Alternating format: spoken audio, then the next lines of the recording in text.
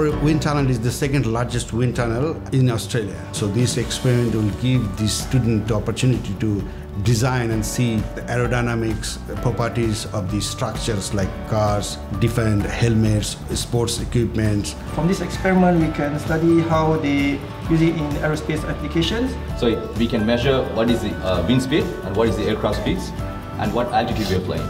Back in Singapore, we don't have any of these things, so I felt better that we did a little bit of practical instead of just theories and calculation.